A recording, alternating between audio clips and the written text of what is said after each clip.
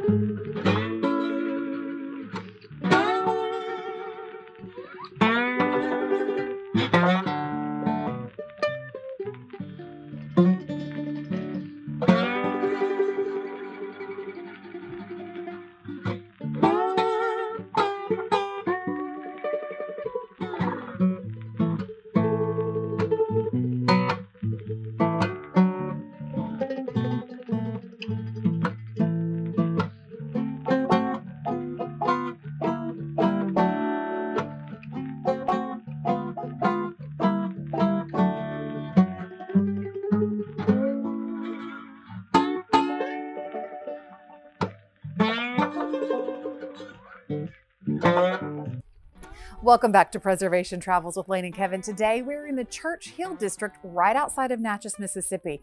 Church Hill is a community that is one of the most intact pre-Civil War communities that exists in the Southeast. There are a multitude of homes, there's a general store, several churches. It really is like stepping back in time, and we're so excited to be bringing you a tour of the Cedars Plantation. This is an architectural history channel. We're here to teach you about incredible architectural history, and as an architectural historian, I want you to learn to appreciate the beauty that is represented in these structures through the evolution of building in our American culture. And in these structures, we see that evolution, and we're very fortunate to have so many of them still standing, both in the North and the South. And we just happen to live in the South, so that's where we bring you. And today, we're bringing you the Cedars Plantation. Now, if you want to see an architectural historian completely geek out over a property, bring me someplace like this.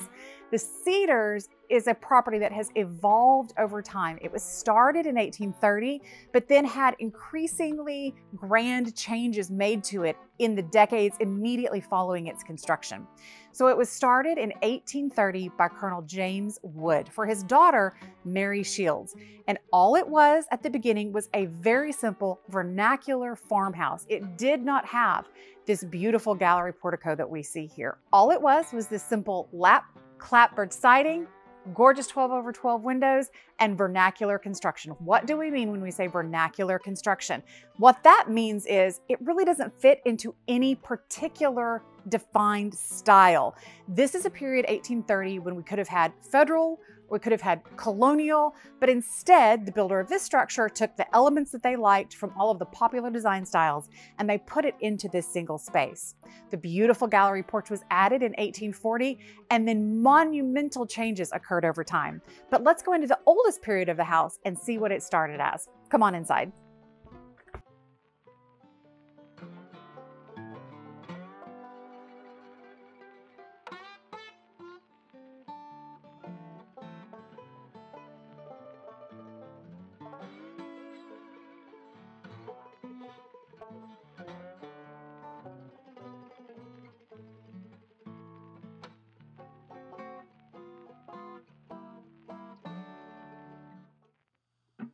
Welcome into the Cedars, original hall from 1830. You can see this is the central hall, and the doorway behind me was originally the back of the home. So this was a very simple, very modest farmhouse when it started its life.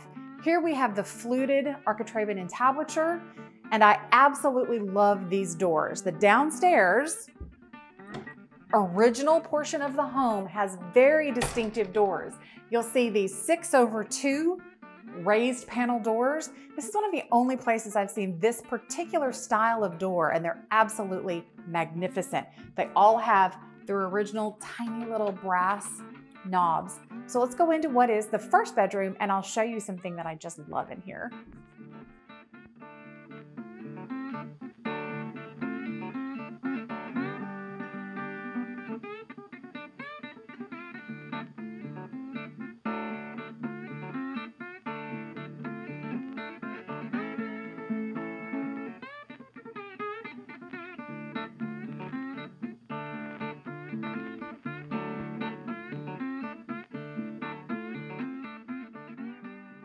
Here we are in what would have originally been the family's parlor.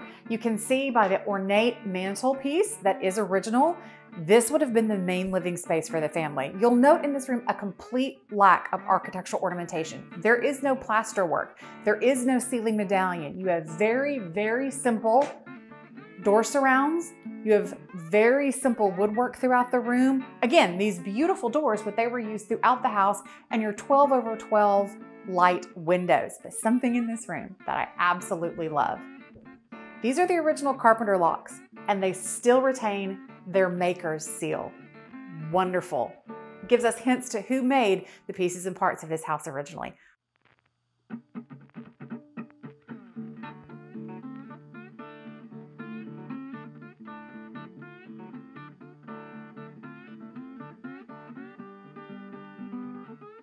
Let's go over to what would have been the public parlor. Again, I'm standing in what would have been the public parlor, the receiving parlor for guests when they came to see Mary Shields when she first built this little farmhouse. We know it's the public parlor because this mantelpiece, which is also original, is more ornate. You would have used your more ornate elements in a public space. Again, beautiful 12/12 lights, but very simple finishes with original cypress flooring throughout the house. Let's take a look at the two bedrooms, the two additional rooms that would have been part of this original space. Here we are in what would have been probably a music room or a library, one or the other. Another gorgeous period mantelpiece that matches the family parlor in the front, so we know that this is original, but this is where we start to see some of the remodeling that occurred during its transitionary period from 1830 into the 1840s, 50s, and 60s. We still have our 12/12 light windows, but our corner pieces around our window surrounds have changed slightly in this room. And in the window behind the cameraman, we have a jib door that's been added. There was no gallery along this side of the home when it was first built, so that obviously would not have been a jib door. It didn't need to function as a jib door. But once they did the remodel in the 1840s, 50s, and 60s and added the beautiful Greek Revival portico to the front, we needed a jib door so we could access that porch from every space in the house. Now, one of the things I absolutely love about this room and the room that mirrors it are these 12/12 windows, which now look into another central hall and breezeway. Obviously, this would have originally been the back of the home, but now it looks into the second phase of the home structure. And I love that. And I also love the fact that once the hall was added, these windows could have been raised and they could have utilized those cross breezes from that central hall even into this older section of the home. So again, here we have our early 19th century, mid 19th century air conditioning. Let's take a look at the last room in the early part of the home. Another beautiful space in the original part of the home. You'll notice, as in all architecture of this time, we have two rooms mirroring each other on either side of a central hall plan. We feel like this was the original bedroom for the home because it retains its original cupboards, which would have been used for storing garments, family items in the home. Now, could it have been a dining space and that could have been used for china? Absolutely, but it makes sense that this would have been a bedroom for the house. Again, beautiful windows behind me that look onto what is now a central breezeway hall that connects us to the next phase of construction. So now I'm going to take you outside and show you the new front of the Cedars. Come with me.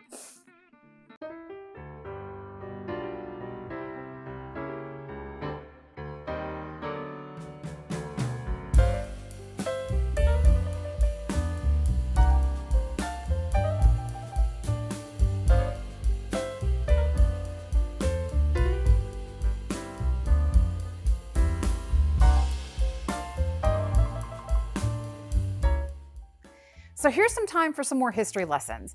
We tend to think of the Cotton Kingdom and the wealth that was built by cotton as being a very long period of time and unfortunately being the main cause of enslavement of people in our country. However, during the 400-year period of enslavement in America, the rise of cotton and the Cotton Kingdom only lasted about 30 years. It was a very, very short period of time when you look at that entirety of the history of enslavement.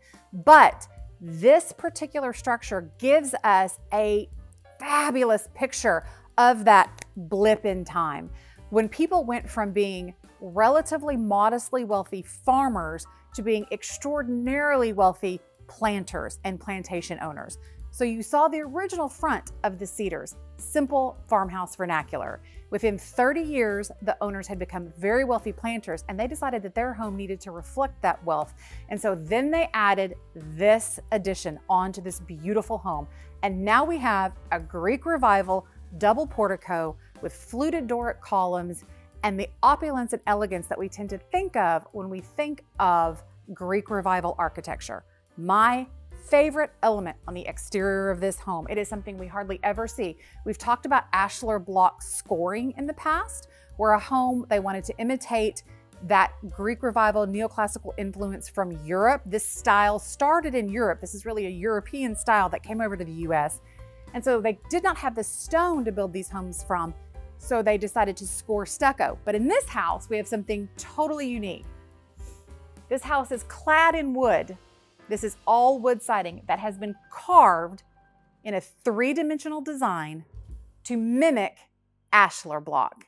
Beautifully done over the entire exterior facade of both the bottom and the top galleries of this gorgeous home. You'll notice that every one of the windows is a jib window, and we've transitioned from those 12/12 windows to 6/6 light windows, a slightly later period. So that helps us date the home as well. Come inside and let me show you the opulence that happened in this period of building.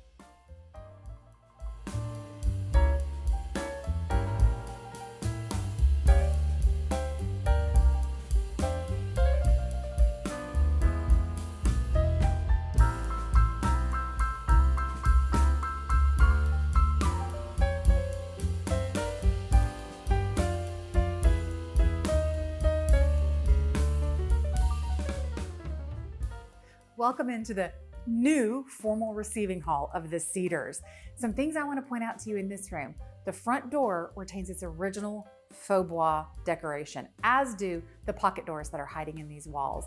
We now have incredible ornamentation with this plaster work, the plaster medallions that's mimicked in both the ladies' parlor and the gentleman's parlor. Underneath, we have cypress floors that have been painted faux marble. Now, a lot of you are going to scream about the floors being painted. This is a very typical and very historically appropriate application. Marble would have been, of course, the preferred material here in a grand home. But marble was not always accessible. It was not easy to get it here, and it was very expensive. So artisans would come in and replicate the look by painting the floors. On our side lights, you'll also see beautiful etched glass, and then we have a cupboard on either side of the front door. That's mimicked upstairs in the central hall as well. Come into this first parlor. Formal parlor, absolutely exquisite spaces, 15-foot ceilings, plaster medallions that are absolute works of art, plaster surround that matches the entryway, and then these moldings are also plaster, so your cornices are also plaster, though in a more simple style. You'll note the 6/6 windows are jib doors. Again, anywhere that we can access the galleries, we're going to have jib doors, so those can be thrown open for easy indoor-outdoor access. Something really special I want to point out in this space. This home originally had two beautiful Carrara marble mantelpieces that were original to the new period of the home. This one was lost over time, but can you tell? You probably can't, can you? This is actually carved from wood and painted in faux marbre to have the look of Carrara marble and to match perfectly the marble mantelpiece that still exists in the secondary parlor. So we'll show you that in a second. You'll notice that we have windows here. Why would we put windows here when this was never the original back of the home? Why do we have windows looking out into a hallway? Two reasons. First of all, during this period, symmetry. Symmetry was everything. So if we had it in one half of the house, we needed it in the second half of the house. The second thing is, it's going to let us utilize those breezes from that central hallway connecting the old portion and the new portion of the home. So once again, great airflow. Let's go into the secondary parlor where I can show you the original marble fireplace. So here we are in the secondary parlor, gentleman's parlor, ladies' parlor, who knows? Because there is no differentiation in the ornamentation of the two rooms. Generally speaking, in these homes, we have one that's more formal, one that's informal, we have one that's more masculine, one that's more feminine, but these two mirror each other identically. Jib doors, medallions, plasterwork, and of course this time we have an actual Carrara marble mantelpiece that is original to this period of the home. I love that we're starting to see a little bit of the Gothic influence coming in. Gothic revival was just coming into its infant stage of popularity here in the United States while this portion of the home was being built. So we have just a hint of it here. Our door surrounds and window surrounds, you'll see true Greek revival influences, and they mirror all the way through the front space of this home. Let's go now to what is, I think, my favorite portion of the house, the hallway that is the transition between the original and the new. Come with me. Well, here we are, the space that was created to make two houses into one, the central hall. Now, I absolutely adore the fact that we have mirroring French doors with their original wavy glass on either end of this beautiful space with their original side lights. Even today, these doors could be thrown open. The airflow would be such that even in the hottest of summers, you would not necessarily need your air conditioner because you have the breezeway and the windows to open to allow for airflow. Let me show you the beautiful staircase that rises all 3 stories of the Cedars. This episode is brought to you by Curiosity Stream, which is literally my favorite streaming service. You guys are going to be so happy when we tell you this. So Curiosity Stream, you know how you're always turning on your TV and there's nothing to watch, even if you have all the services? We've got all of the services, and there's still nothing to watch. Curiosity Stream, there is always something to watch. It has literally thousands of documentaries by some of the world's best documentary makers, as well as exclusive content that you could only get on Curiosity Stream. And I know you probably think I'm lying, but literally you can ask him my favorite thing to watch. Documentaries. Absolutely. Curiosity Stream is the Netflix for the knowledgeable. It's the Hulu for history buffs. It's the Disney Plus for the scientist in us all. And you know what else I love about it? What? So one of the reasons that I refused to get it for so long was I was like, we cannot afford another streaming service. I know, seriously. I know you're all out there going, I mean, how many more can you have? Right? I don't want to spend $15 more a month on another service. $15 a month adds up. Guess what? It's $20 a year. You spend more than that on the coffee that you buy every morning before you go to work. $20 a year. Can you believe that? No, I couldn't believe that. And even better news, if they use code restoration, that's all of us. Code restoration. Use restoration at checkout, and you will only pay $14.99 for an entire year's subscription. That's a 25% discount for those of you who are bad at math. That's $1.25 per month. That's nothing. That's less than nothing. Come on. What's your favorite show on there? It's The World's Greatest Houses. I love the history of home. And it's a 3-part series, actually. Each one is an hour long, and it's narrated by Kevin's good friend, Nick Offerman. Parks and Recreation. From Parks and Rec. He thinks they're very good. Oh, we're close. Or tight friends. If you guys want to save 25% right now, go to curiositystream.com/restoration.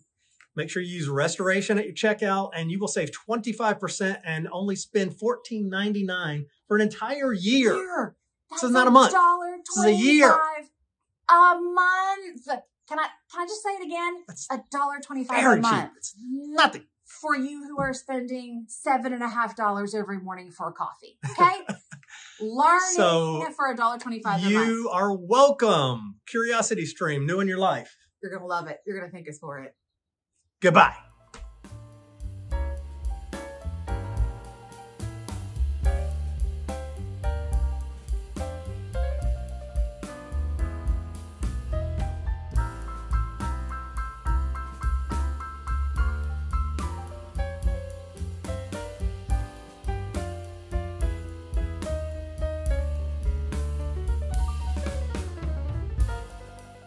Here we are in the second floor landing of the new portion of the home. You'll notice that the entryway onto the gallery mimics exactly the entryway onto the gallery on the first floor. Only this time, we don't have faux bois. We've left it with its original wood grain. Even our cupboards mirror what we have downstairs. So again, symmetry on the outside, symmetry on the inside.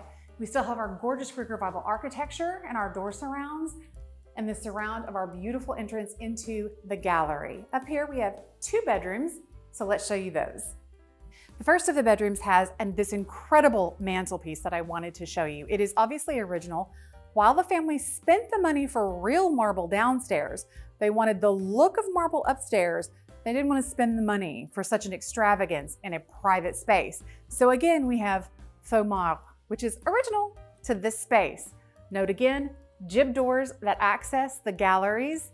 And this door, which now goes into an ensuite bath, would have accessed a back gallery, but that back gallery here has now been enclosed to accommodate 21st century living in a 19th century home. But on hot summer days, these doors could have been thrown open and the owners could have had ingress and egress to their second floor gallery and lots of fresh, cool air blowing in. How about a look at the second bedroom?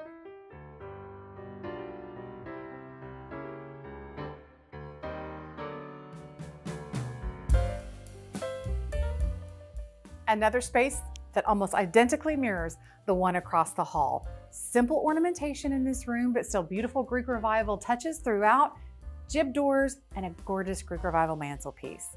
Upstairs on the third floor, we have what would have been quarters for the enslaved house servants. So we're going to take you up there and show you those spaces now.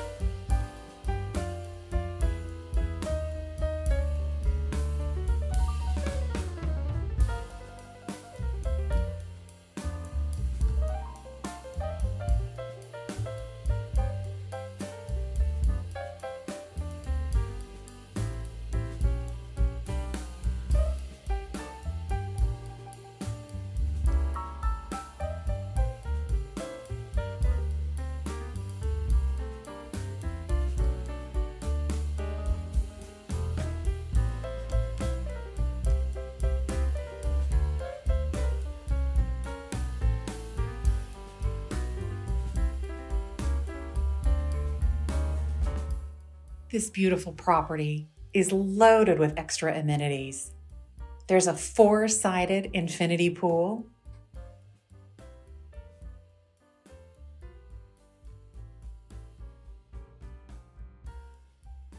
a pool house,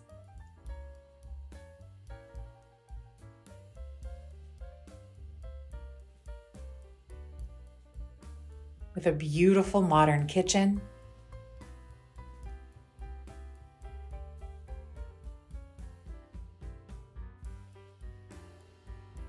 the grounds feature a pond, a lake, 2 greenhouses, an original school building,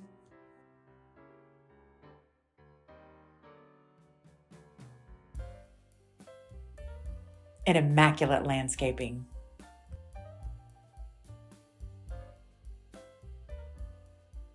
Well, we wanted to say goodbye to you here on this second floor gallery because really, if we could afford a house like this, this is where I would spend all of my time. But look at these beautiful details mimicked here on the second floor gallery, just like on the first floor. Fluted Doric columns, an incredible fluted Doric entryway into that second floor landing, original jib doors across the front, and more incredible ashlar block carving over the entire facade. Can you imagine the craftsmanship and artistry it took to create this beautifully symmetric pattern just for looks on the front of this home? We hope you've enjoyed this tour here at the Cedars. This home is available for sale. We're going to be putting the link below in the description and the contact information for the realtor. And if you think you're the next caretaker for the Cedars, it can be yours for $2.995 million. This home, along with its 40+ acres, I think is a steal. I do want to ask you one favor though. If I said something a little off, you hear a little flub, show me a little grace. I get one shot, one chance to run through this. What you're seeing is me speaking extemporaneously, one run through. We don't have a lot of time. We love you. We hope you love us. We'll see you next time on Preservation Travels.